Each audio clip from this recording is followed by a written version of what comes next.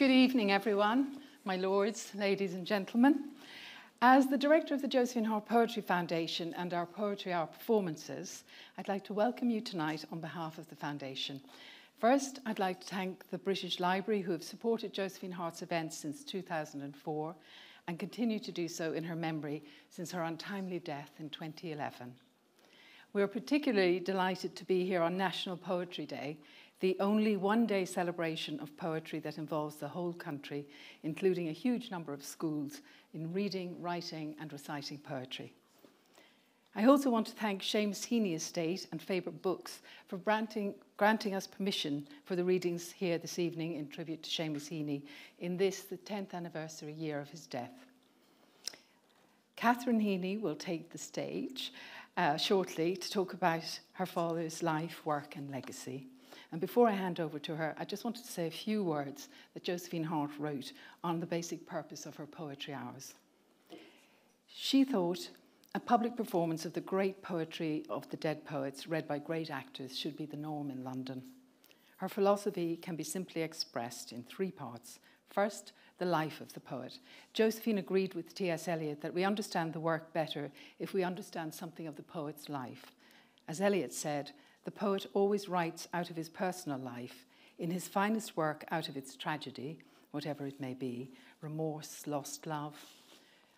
All of her introductions to the great poets are published by Virago in Life-Saving, Words That Burn and Catching Life by the Throat. And they're also available on our free app and on the website. Her second point was that the poets read aloud. She believed poetry startles us into a more full sense of life, and that it is a trinity of sound, sense, and sensibility. And that the sense of sound, and what Robert Frost called the sound of sense, will be lost unless we hear it. Language caught alive. The gold in the ore is the sound. Yeats, in his 70s, said he'd spent his life clearing out of poetry every phrase written for the eye alone and bringing all back to syntax, that is, for the ear. Auden put it more bluntly: no poem which is not better heard than read is good poetry. Josephine was fond of quoting Seamus Heaney, who, as an undergraduate at Queen's, found that on hearing Eliot's 4 quartets read by the actor Robert Speight, what had been perplexing when sight read for meaning only was hypnotic when read aloud. I'm going to hand over to his daughter Catherine Heaney now, and she'll talk to you for 5-10 minutes, something like that, and then the actors will join us.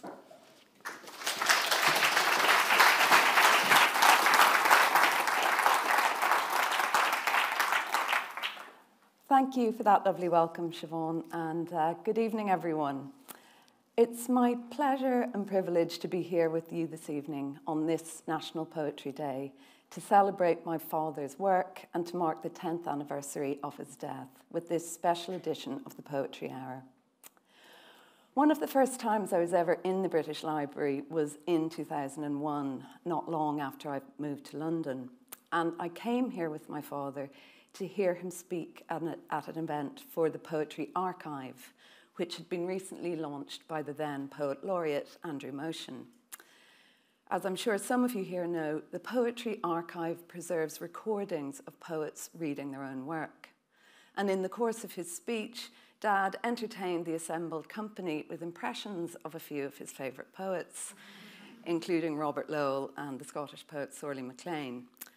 It was a brilliant, funny speech. Dad was a great mimic. But more importantly, he made a serious and characteristically eloquent case for hearing poetry read aloud. As a poet, he understood how the spoken voice could amplify and reveal the cadences and rhythms within a poem, and how that, in turn, deepens the listener's understanding of and delight in the work. This is something that Josephine Hart also passionately believed, and that lies at the heart of these Poetry Hour events. My father greatly admired Josephine and her boundless energy and efforts to bring poetry to new audiences through her remarkable evenings, work that her husband, Maurice Saatchi, continues to support through the Josephine Hart Poetry Foundation. And indeed, Dad read at 2 of the London Poetry Hours, including a celebration of Yeats at the Irish Embassy in 2013, not long before he died, where he read alongside Edna O'Brien and Fiona Shaw. It was a wonderful event, but I do think it sort of took all of Dad's unflappability not to be intimidated by the combined regal star power.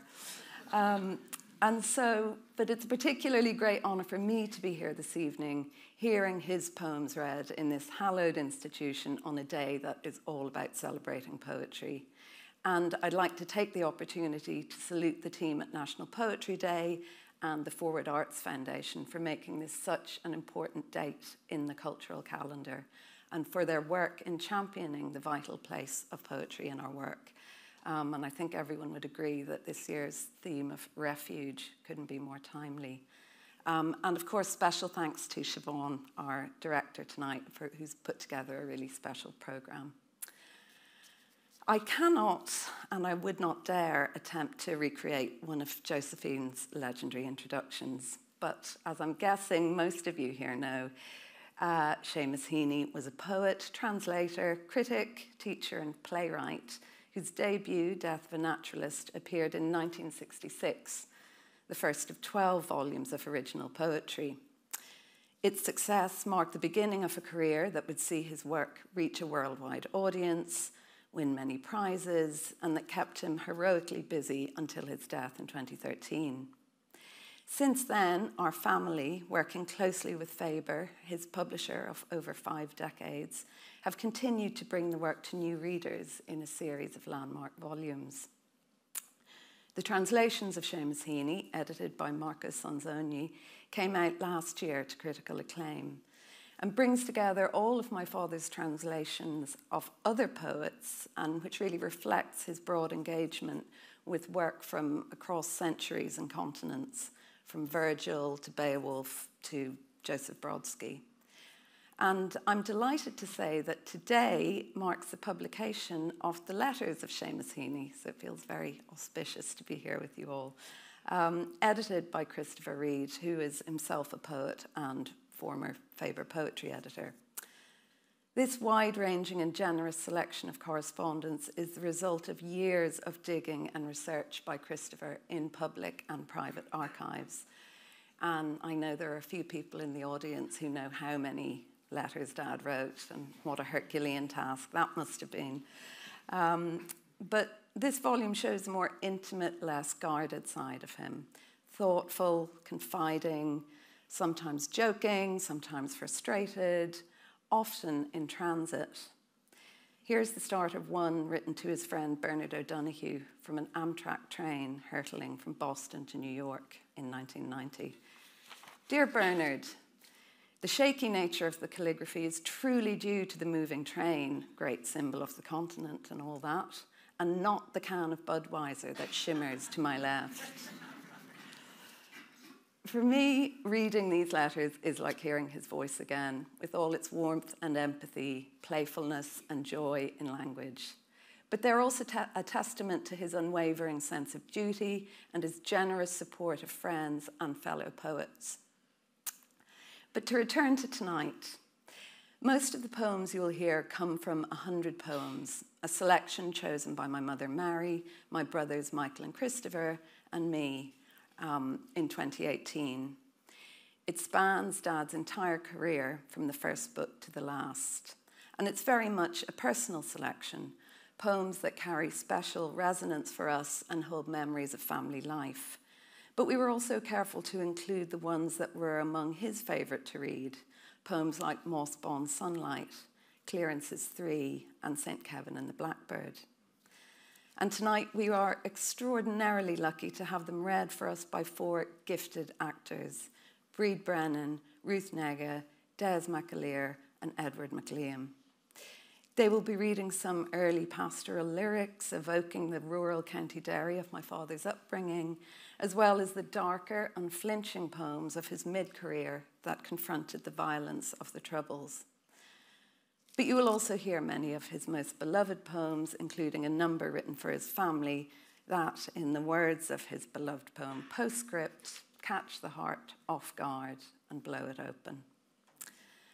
I would also like to say it's particularly special to have Des and Ruth here tonight, as respectively they played Philoctetes and Antigone in the original productions of The Cure at Troy and The Burial at Thebes, Dad's versions of two Sophocles plays, and they will be reading speeches from the plays this evening.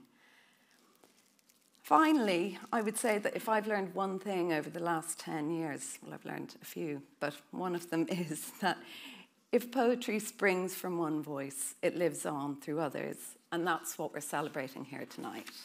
So my thanks once again to our brilliant readers, to the Josephine Hart Poetry Foundation, National Poetry Day, the British Library, and to all of you for coming. Enjoy the evening.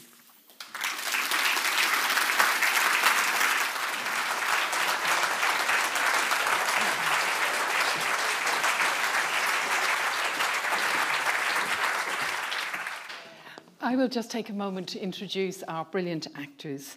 And again, Josephine Hart agrees with T.S. Eliot when he said, "Poetry should be read to us by skilled readers, the feeling for syllable and rhythm penetrating far below the conscious level of thought and feeling, invigorating every word."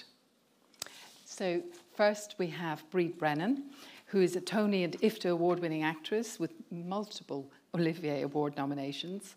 She has worked at the Abbey Theatre Dublin, the National Theatre and the RSC here, and among her best-known films are Brooklyn and Dancing at Lughnasa.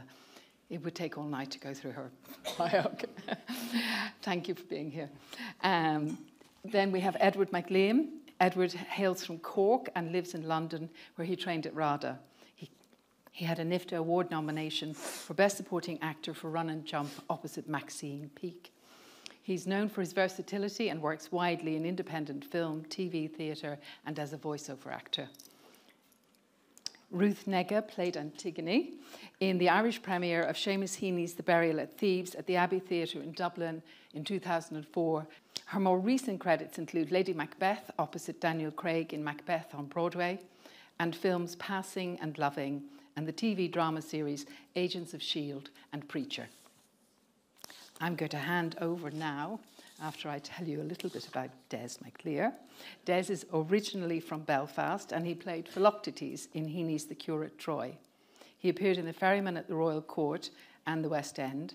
At the National Theatre, he was in David Hare's trilogy of plays by Chekhov, Ivanov, Platonov, and The Seagull. And he's also worked at the RSC in several productions with the late Sir Michael Boyd and with Rupert Gould. I am now handing over for the music of what happens. Thank you.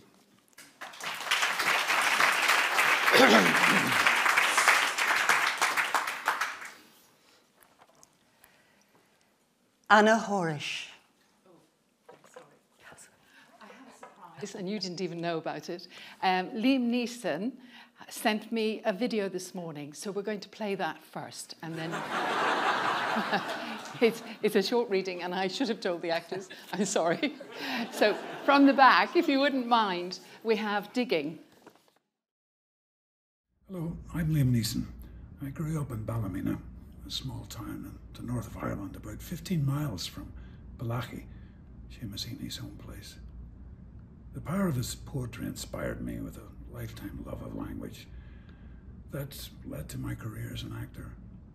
So I'd like to share a reading of Digging with you on this special occasion. Digging. Between my finger and my thumb, the squat Ben rests, snug as a gun. Under my window, a clean, rasping sound when the spade sinks into gravelly ground. My father digging. I look down till his straining rump among the flower beds bends low, coming up 20 years away, stooping in rhythm through potato drills where he was digging. The coarse boot nestled on the lug, the shaft against the inside knee was levered firmly. He rooted out tall tops, buried the bright edge deep to scatter new potatoes that we picked, loving their cool hardness in our hands. By God, the old man could handle a spade, just like his old man. My grandfather cut more turf in a day than any other man on Toner's Bog. Once I carried him milk in a bottle, corked sloppily with paper. He straightened up to drink it, then fell to right away, nicking and slicing neatly, heaving sods over his shoulder, going down and down for the good turf, digging. The cold smell of potato mould, the squelch and slap of soggy peat, the curt cuts of an age through living roots awaken in my head. But I've no spade to fellow men like them. Between my finger and my thumb, the squat pen rests. I'll dig with it. Thank you.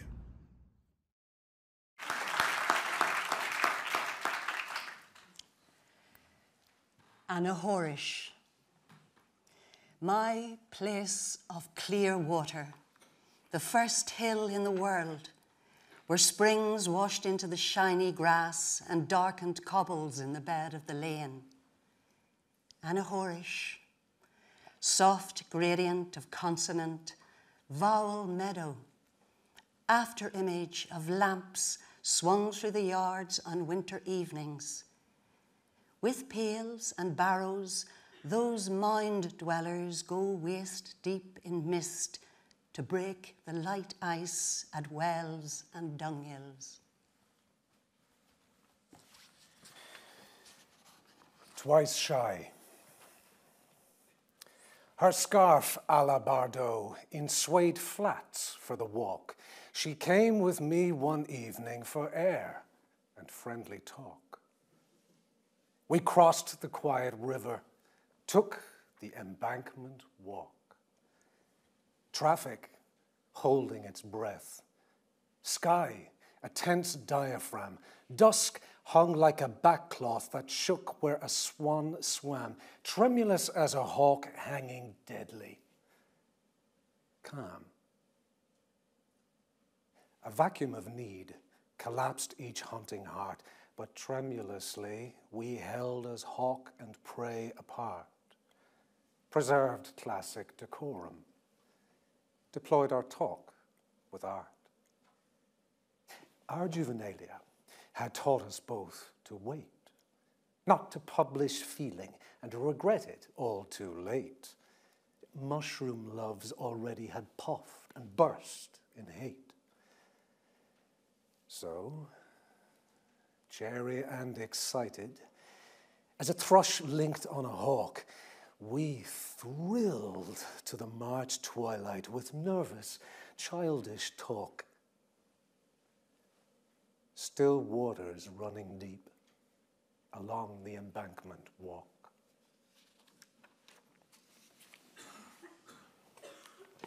Scaffolding. Masons, when they start upon a building, are careful to test out the scaffolding. Make sure that the planks won't slip at busy points. Secure all ladders. Tighten bolted joints. And yet, all this comes down when the job's done, showing off walls of sure and solid stone. So if, my dear, there sometimes seem to be old bridges breaking between you and me, never fear. We may let the scaffolds fall, confident that we have built our wall. From Lightnings, 8. The annals say, when the monks of Clonmacnoise were all at prayers inside the oratory, a ship appeared above them in the air.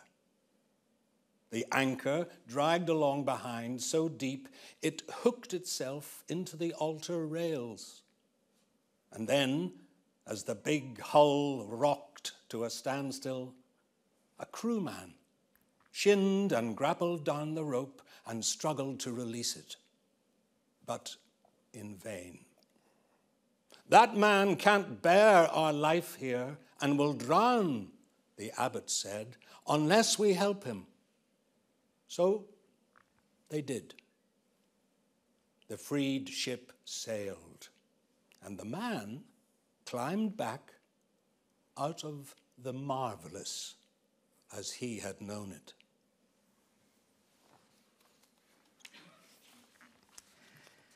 The Strand at Lochbeg, in memory of Colin McCartney.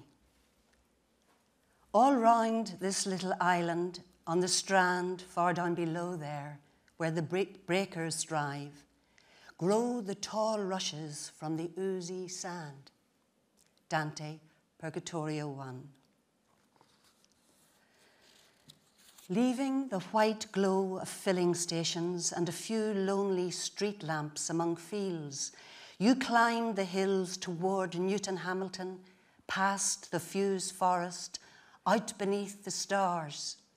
Along the road, a high, bare pilgrim's track, where Sweeney fled before the bloodied heads, goat beards and dogs' eyes in a demon pack, blazing out of the ground, snapping and squealing.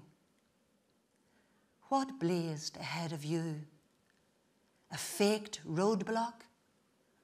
The red lamp swung, the sudden brakes and stalling engine, voices, heads hooded, and the cold-nosed gun? Or in your driving mirror, tailing headlights that pulled out suddenly and flagged you down, where you weren't known and far from what you knew, the lowland clays and waters of Lochbeg, Church Island spire, its soft tree line of yew.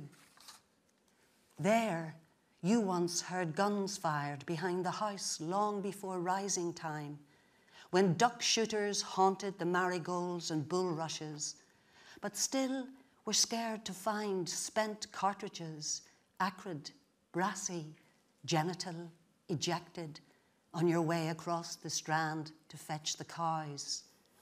For you and yours and mine fought shy, spoke an old language of conspirators, and could not crack the whip or seize the day.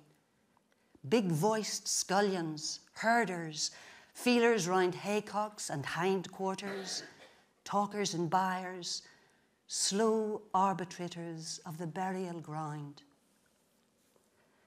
Across that strand of ours, the cattle graze up to their bellies in an early mist, and now they turn their unbewildered gaze to where we work our way through squeaking sedge, drowning in dew.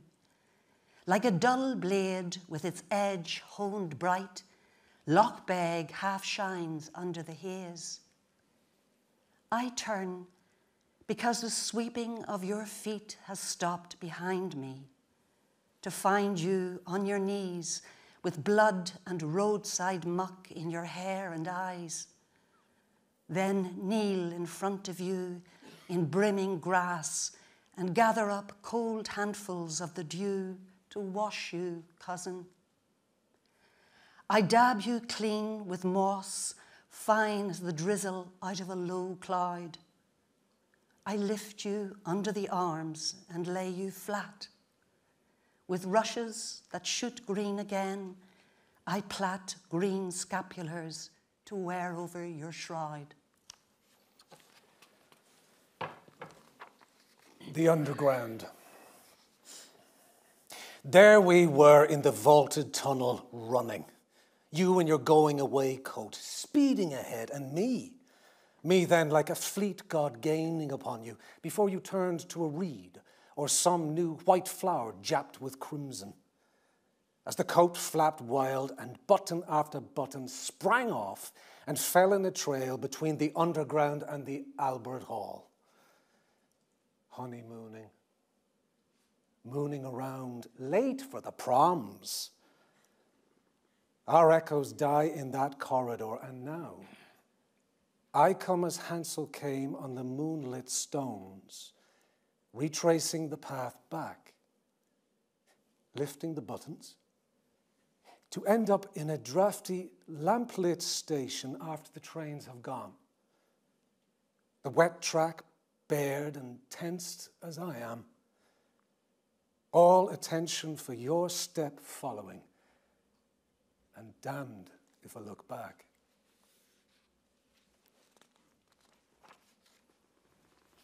The peninsula.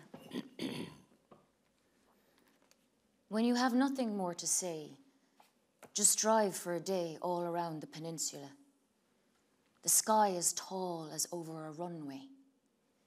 The land without marks, so you will not arrive but pass through the always skirting landfall. At dusk, horizons drink down sea and hill. The ploughed field swallows the whitewashed gable, and you're in the dark again. Now recall the glazed foreshore and silhouetted log, that rock where breakers shredded into rags, the leggy birds stilted on their own legs, islands riding themselves out into the fog. And then drive back home, still with nothing to say, except that now you will encode all landscapes by this. Things founded clean on their own shapes, water and ground in their extremity.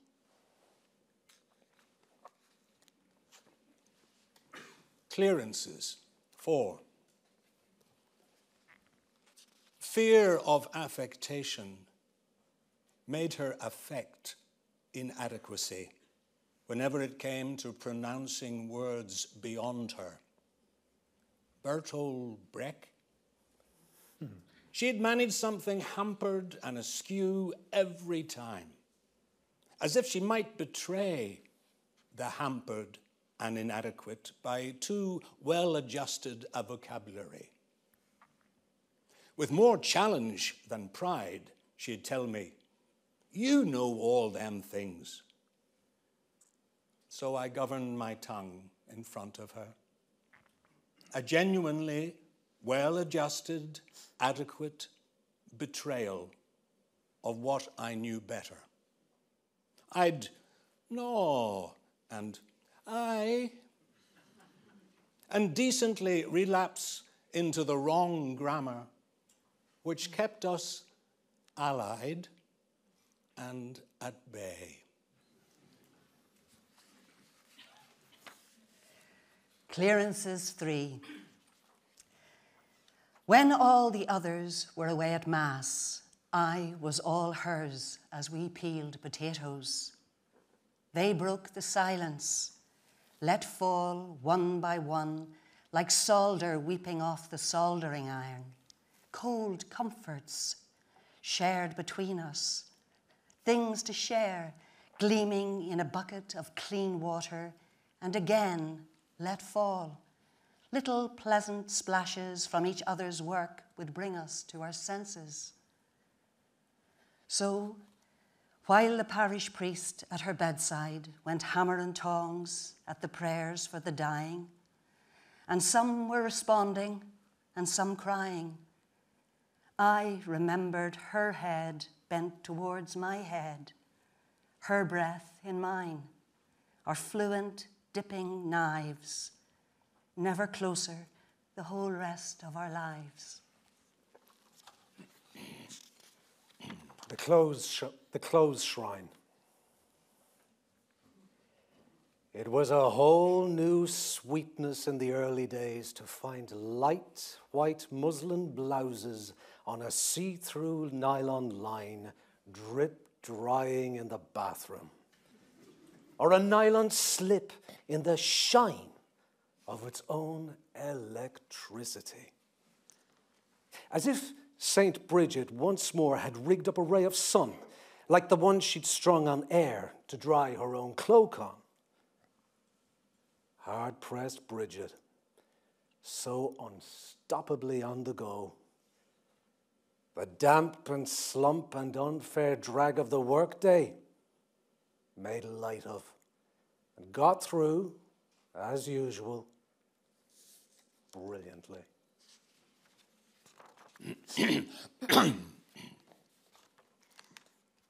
The burial of thieves. The burial of thieves. Ismene. Creon has made a law. Eteocles has been buried as a soldier with full honours, so he's gone home to the dead. But not Polynices. Polynices is denied any burial at all. Word has come down from Creon. There's to be no laying to rest, no mourning, and the corpse is to be publicly dishonoured. His body is to be dumped, disposed of like a carcass, left out for the birds to feed on. If you so much as throw him the common handful of clay, you'll have committed a crime. I will bury him myself. And if death comes, so be it. There'll be a glory in it. I'll go down to the underworld, hand in hand with a brother, and I'll go with my head held high. The gods will be proud of me. The land of the living, sister, is neither here nor there. We enter it, and we leave it. The dead in the land of the dead are the ones you'll be with longest. Call me mad if you like, but leave me alone to do it.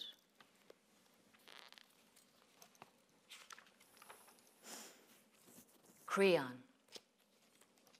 I disobeyed because the law was not the law of Zeus, nor the law ordained by justice. Justice dwelling deep among the gods of the dead. What they decree is immemorial and binding for us all.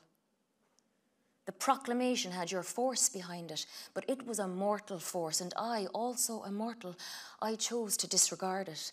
I abide by statutes utter and immutable, unwritten, unoriginal, God-given laws.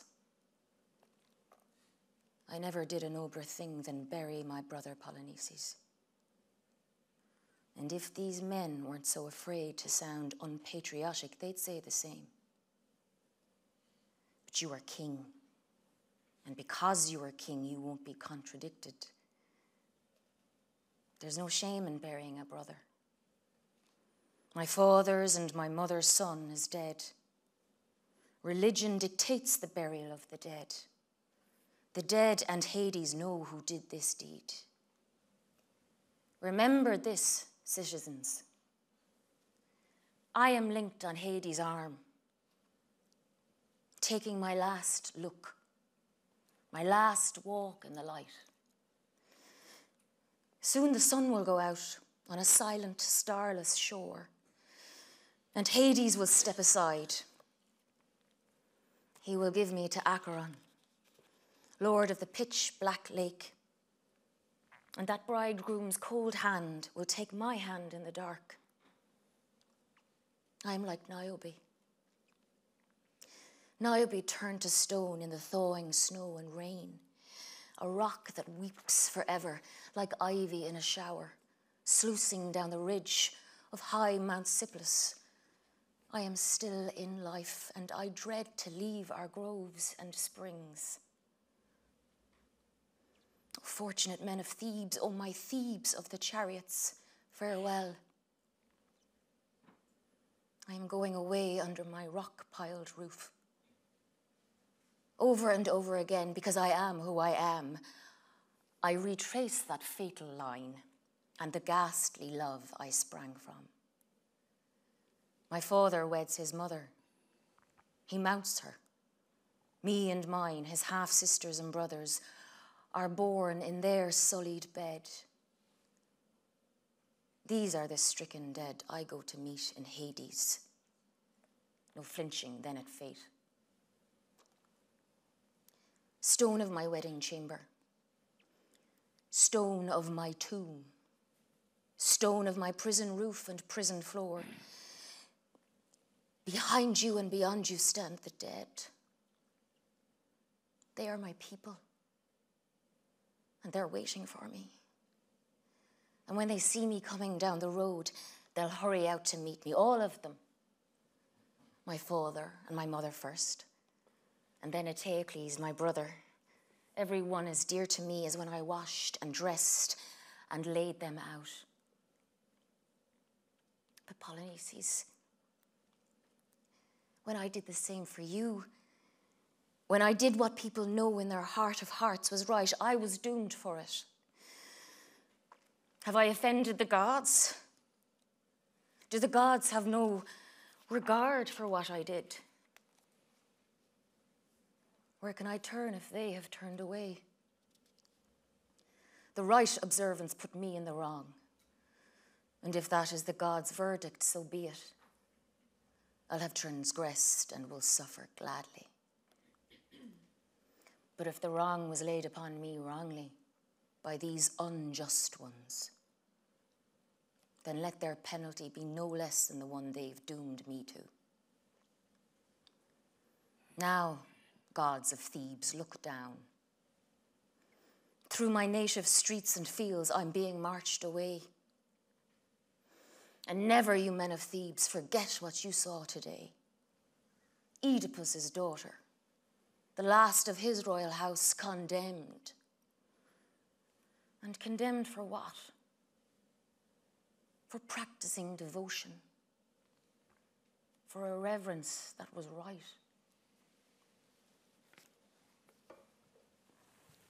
A call. "Hold on," she said. "I'll just run out and get him. The weather here is so good, he took the chance to do a bit of weeding." So I saw him down on his hands and knees beside the leak rig, touching, inspecting, separating one stalk from the other, gently pulling up everything not tapered, frail, and leafless.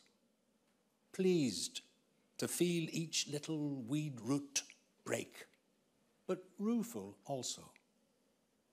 Then find myself listening to the amplified grave ticking of hall clocks where the phone lay unattended, in a calm of mirror glass and sun-struck pendulums. And find myself then thinking, if it were nowadays, this is how death would summon every man. Next thing, he spoke. And I nearly said, I loved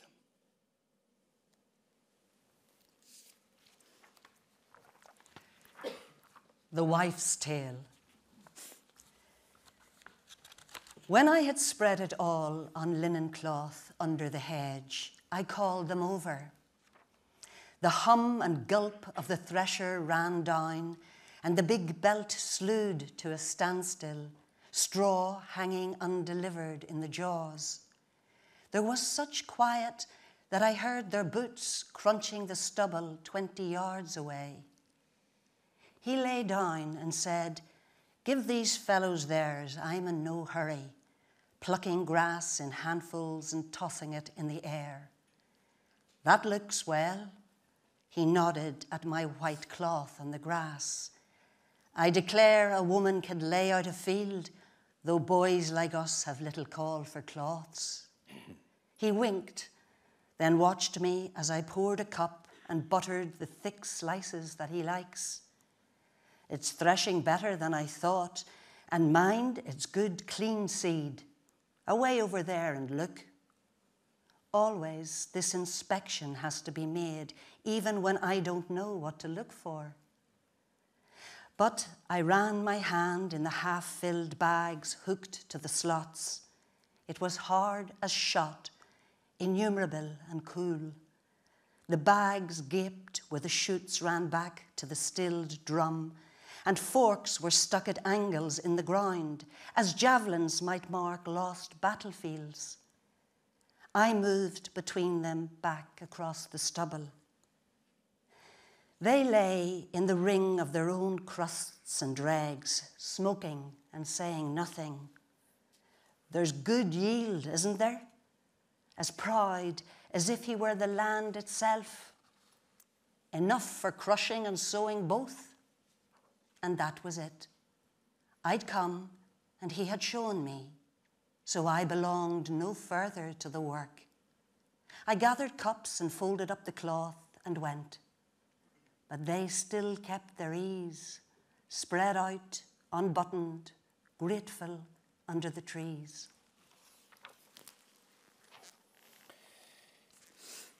St. Kevin and the Blackbird. And then there was St. Kevin and the Blackbird. The saint is kneeling, arms stretched out, inside his cell, but the cell is narrow. So, one turned up palm is out the window, stiff as a crossbeam, when a blackbird lands and lays in it and settles down to nest. Kevin feels the warm eggs, the small breast, the tucked neat head and claws, and, finding himself linked into the network of eternal life, is moved to pity. Now he must hold his hand like a branch out in the sun and the rain for weeks until the young are hatched and fledged and flown. And since the whole thing's imagined anyhow, imagine being Kevin. The which is he? Self-forgetful or in agony all the time, from the neck on out down through his hurting forearms? Are his fingers sleeping? Does he still feel his knees? Or has the shut-eyed blank of under-earth crept up through him? Is there distance in his head? Alone and mirrored clear in love's deep river, to labor and not to seek reward, he prays. A prayer his body makes entirely, for he has forgotten self, forgotten bird, and on the riverbank, forgotten the river's name.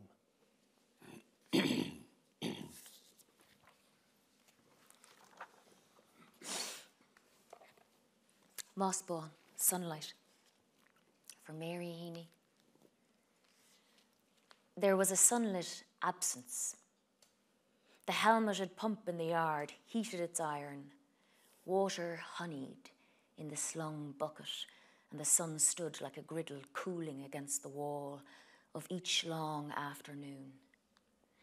So her hands scuffled over the bakeboard. The reddening stove sent its plaque of heat against her where she stood in a flowery apron by the window.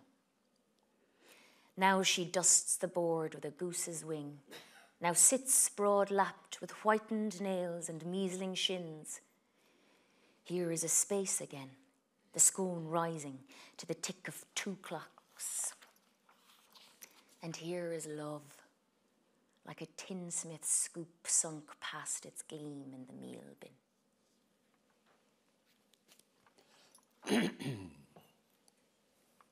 Casualty. He would drink by himself and raise a weathered thumb towards the top shelf, calling another rum and black currant without having to raise his voice. Or order a quick stout by a lifting of the eyes and a discreet dumb show of pulling off the top.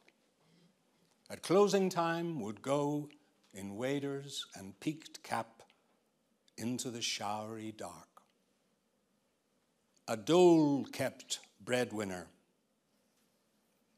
but a natural for work.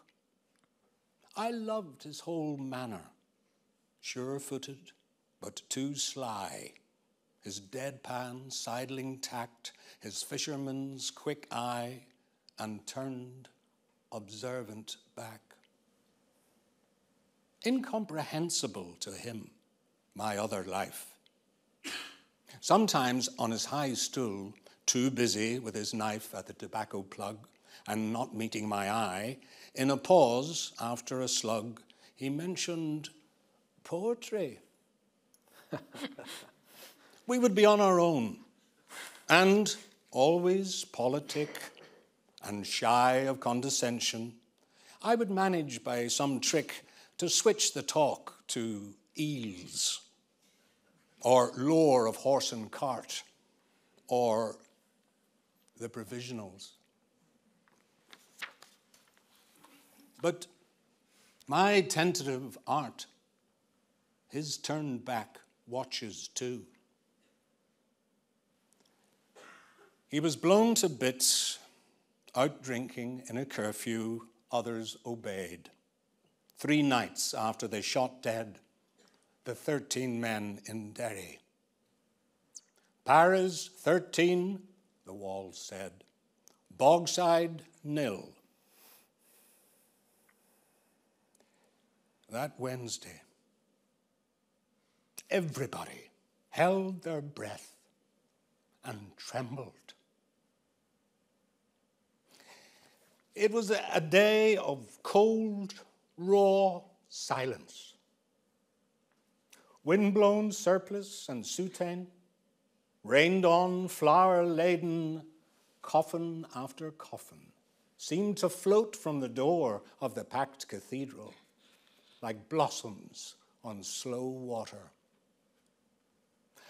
The common funeral unrolled its swaddling band, lapping, tightening, till we were braced and bound like brothers in a ring. But he would not be held at home by his own crowd. Whatever threats were phoned, whatever black flags waved, I see him as he turned in that bombed, offending place, remorse fused with horror in his still knowable face, his cornered, out-faced stare blinding in the flash. He had gone miles away, for he drank like a fish, nightly, naturally swimming towards the lure of warm lit-up places, the blurred mesh and murmur drifting among glasses in their gregarious smoke. How culpable was he that last night when he broke our tribe's complicity? Now, you're supposed to be an educated man, I hear him say. Puzzle me the right answer to that one. I missed his funeral. Those quiet walkers and sideways talkers shoaling out of his lane to the respectable purring of the hearse. They move in equal pace with the habitual slow consolation of a dawdling engine. The line lifted, hand over fist, cold sunshine on the water, the land banked with fog. That morning when he took me in his boat, the screw purling, turning indolent fathoms white, I tasted freedom with him. To get out early, haul steadily off the bottom, dispraise the catch, and smile as you find a rhythm working you, slow mile by mile, into your proper haunt, somewhere well out beyond. Dawn sniffing revenant, plodder through midnight rain, question me again.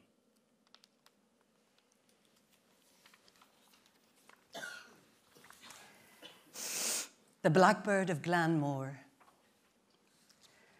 On the grass when I arrive, filling the stillness with life, but ready to scare off at the very first wrong move.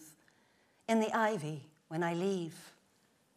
It's you, blackbird, I love. I park, pause, take heed, breathe. Just breathe and sit, and lines I once translated come back. I want away to the house of death, to my father under the low clay roof. And I think of one gone to him, a little stillness dancer, haunter son, lost brother, cavorting through the yard, so glad to see me home, my homesick first term over. And I think of a neighbour's words, yon bird on the shed roof up on the ridge for weeks. I said nothing at the time, but I never liked yon bird. The automatic lock clunks shut. The blackbird's panic is short-lived. For a second, I have a bird's eye view of myself, a shadow on raked gravel in front of my house of life.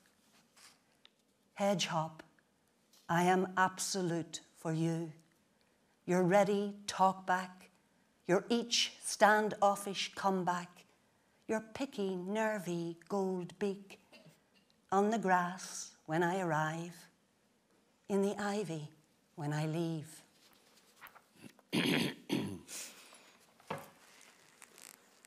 A kite from Michael and Christopher. All through that Sunday afternoon, a kite flew above Sunday.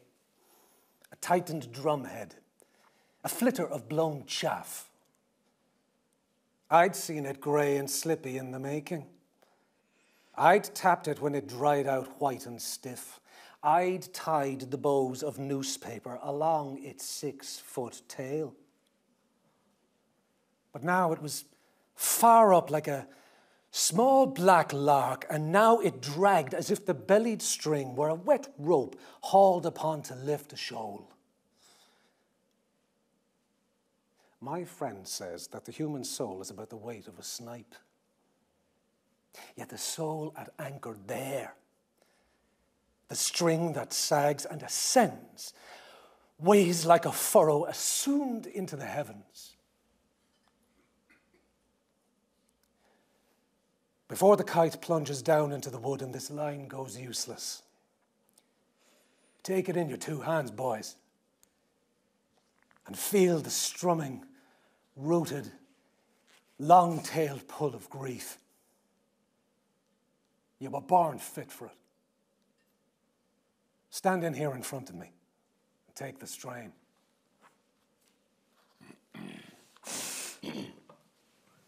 At the wellhead. Your songs, when you sing them with your two eyes closed, as you always do, are like a local road we've known every turn of in the past. That midge-veiled, high-hedged side road where you stood, looking and listening until a car would come and go and leave you lonelier than you had been to begin with. So sing on, dear shut-eyed one, dear far-voiced veteran. Sing yourself to where the singing comes from, ardent and cut off like our blind neighbour who played the piano all day in her bedroom. Her notes came out to us like hoisted water ravelling off a bucket at the wellhead, where next thing we'd be listening, hushed and awkward. That blind from birth, sweet-voiced, withdrawn musician was like a silver vein in heavy clay. Night water glittering in the light of day, but also just our neighbour, Rosie Keenan. She touched our cheeks. She let us touch her braille in books, like books' wallpaper patterns come in. Her hands were active and her eyes were full of open darkness and a watery shine. She knew us by our voices. She'd say she saw whoever or whatever. Being with her was intimate and helpful, like a cure you didn't notice happening. When I read a poem with Keenan's well in it, she said, I can see the sky at the bottom of it now.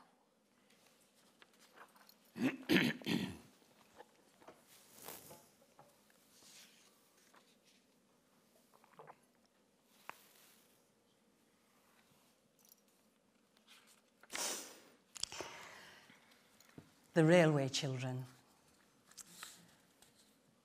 When we climbed the slopes of the cutting, we were eye-level with the white cups of the telegraph poles and the sizzling wires. Like lovely freehand, they curved for miles east and miles west beyond us, sagging under their burden of swallows. We were small and thought we knew nothing worth knowing. We thought words travelled the wires in the shiny pouches of raindrops, each one seeded full with the light of the sky, the gleam of the lines, and ourselves so infinitesimally scaled we could stream through the eye of a needle.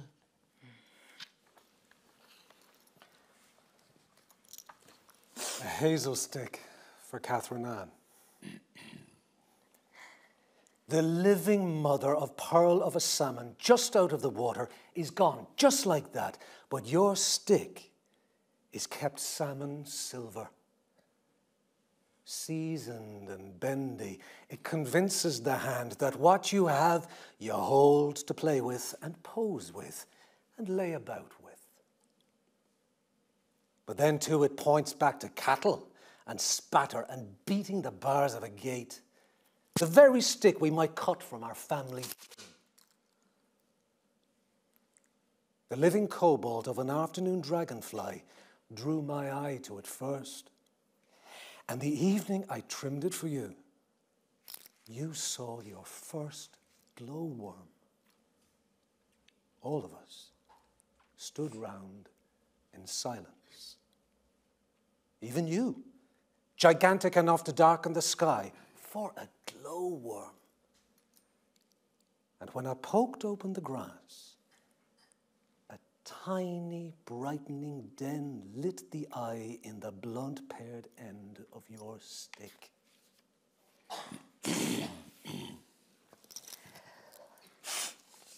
Postscript.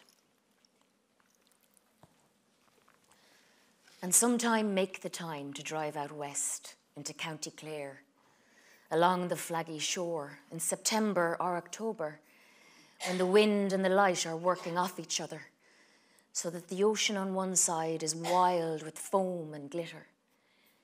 And inland among stones, the surface of a slate-grey lake is lit by the earthed lightning of a flock of swans. Their feathers ruffed and ruffling, white on white. Their fully grown, headstrong-looking heads, tucked or cresting or busy underwater. Useless to think you'll park and capture it more thoroughly. You are neither here nor there, a hurry through which known and strange things pass, as big soft buffetings come at the car sideways, and catch the heart off guard and blow it open.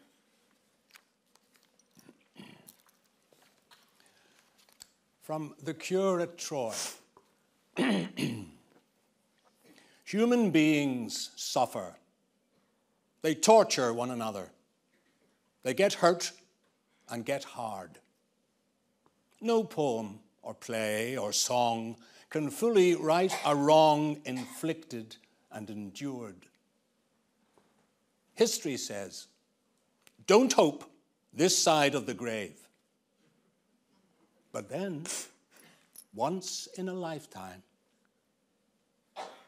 the longed-for tidal wave of justice can rise up and hope and history rhyme. So, hope for a great sea change on the far side of revenge. Believe that a farther shore is reachable from here. Believe in miracles and cures and healing wells. Call miracle self-healing. The double take, the utter self-revealing double take of feeling. If there's fire on the mountain and lightning and storm and a God speaks from the sky. Thank you.